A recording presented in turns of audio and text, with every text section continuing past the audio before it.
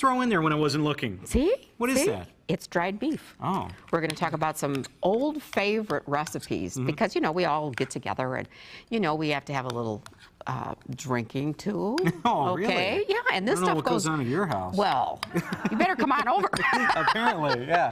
Anyway, we're doing some old favorites.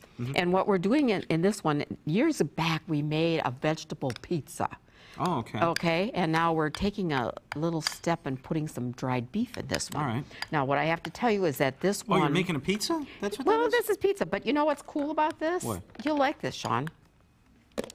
This is actually a roll of crescent rolls. Oh, yeah. Okay, and you roll them out in a pan like this, and then what you do is you kind of push them together. See how I've kind of done that? Yes. And then you just put this in the oven for about 10 minutes. Oh. And it makes a very nice base to make an Yeah. appetizer. So what you're mixing throw up that on then, there? oh, we're pretty close. Okay. Stir a little bit better. Yeah, you're really on me about stirring it up. I thought it was been stirring for 10 minutes. I just wanted to tell you this. Look for dried beef. You can find it packaged, and you can also find it in jars.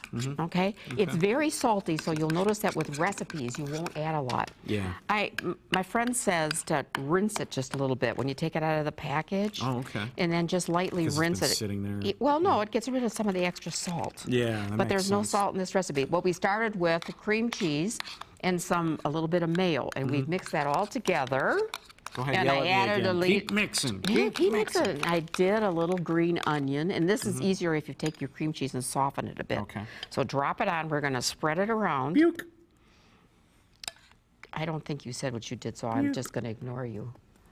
I'm just going to that ignore you working? as you do this. Yeah, you do. Now you got to take the back of your spoon there And spread it and around. spread it around hear you. like you're I hear you. spreading. I love making you work, Sean. I think it's such a good thing for you to work. Once in a while. Yeah, all right. Oh my, you better let this go. I think we need a little help here. just take Now, over. this is I what I know. want you to do now. Okay. Ahead of you, you see, we have Green Bay Packer colors. Yes. So I yeah, want you to start get throwing that in some, yeah, I want you to sprinkle on, these are yellow peppers. Ooh. Okay, great, huh? All right, and some green onion. Yes, we're good, we're good. And then you could put a few black olives on it if you wanted to. Ta-da! a lot of chives. Isn't that kind of fun? No? Yeah. Green onion. Very good. Oh, Green a lot onion, of green onion. yeah. And we'll go and put a little bit more, of course, of my There you good go. beef on it, because this is just a Where's the great finished product? treat.